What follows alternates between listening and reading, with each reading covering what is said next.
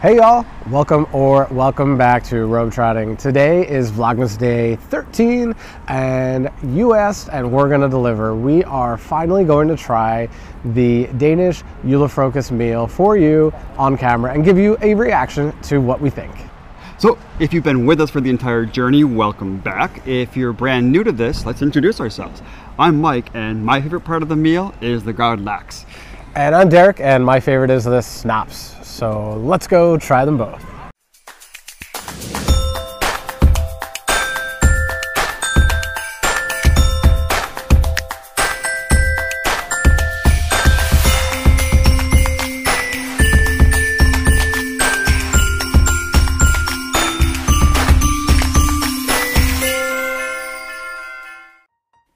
After a quick look at the menu, we decided to order drinks.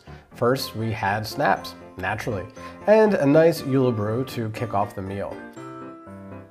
We decided to go with the big Christmas menu, which came with an explanation from our server, but you get to have the recap from Mikey here.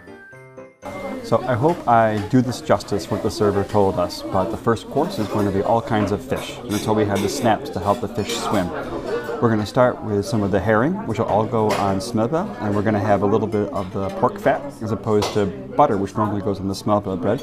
So we have some regular marinated herring that will go with some of the sauce here. I think there's also some curry herring that will go with the other sauce over here. And then also have some nice fried fish that will go with the lemon. And then we go over to classic smørrebrød with egg and with shrimp. That'll be nice with a nice mayo.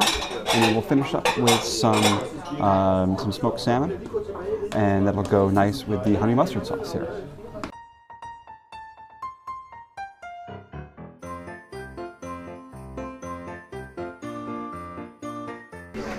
It's funny to think about the first time that we came to Denmark was in November, so we went out for the Jule menu at a local restaurant and tried the Julefrokost, the traditional Danish Christmas meal.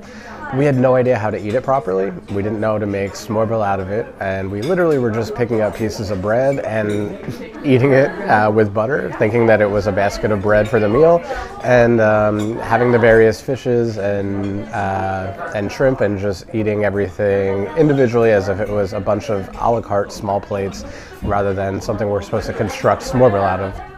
It's funny to think how far we've come. So, while you may think of the herring as the most traditional part of the meal, my personal favorite is the garlic lax.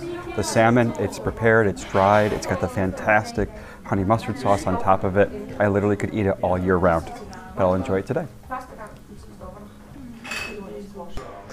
Okay, so we are waiting for the second round of food, which is more of a meat and potatoes meal that you would expect here in Denmark. But do have to mention that earlier this week we talked about a Danish Julefrokost work party and wrongly characterized the taste of snaps. Snaps is a bit more of a caraway flavoring, so those are the seeds that it's made with, not anise. So we did say that it was more of a licorice flavor.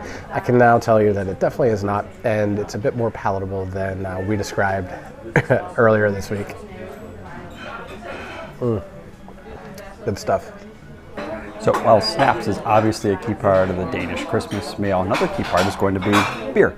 A nice dark Jule brew is always the perfect complement to this entire meal. And I'm sure you could have a cocktail or a glass of wine, but there's not much more Danish than having a nice Jule brew with a nice Christmas lunch. Skål!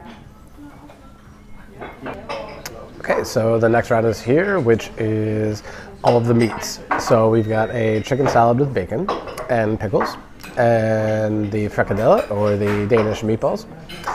We also have the flæskesteg, which is fried pork with red onions and parsley sauce, the Danish sausage with mustard, and the brawn, which is like a Danish pate.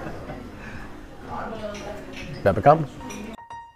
After 2 full courses, we were nearly full, but had a little bit room left for the famous Danish dessert, ris à l'amande.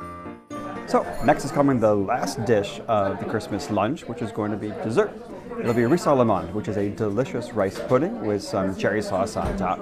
And if you serve it in a large group, normally you'll hide an almond in the middle of it. So that way, the person who finds it is going to win an extra present on Christmas. Pretty cool, huh? All right, Derek, so we had our Christmas lunch. What did you think?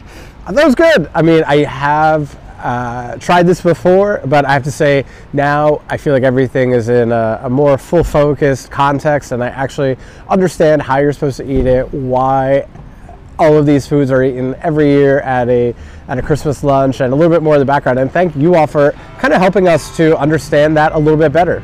Yeah, I enjoyed it definitely. It was really nice. The snaps was tasty. The fish is always good. And the hard part is you have so much fish that by the time the meat comes out, you're already almost full. But there's always room for reselling one at the end. No, it was really good. I'm glad we did this. Great way to celebrate Christmas together. Yes, thank you guys so much for watching, and thank you for suggesting that we do this. If you enjoyed the video, make sure that you give it a like, and don't forget to subscribe to the channel if you haven't yet, and hit the bell for notifications so that you can be the first to watch our videos every time they're dropped, especially during Vlogmas from now until Christmas Day itself. Thanks, guys. Hi.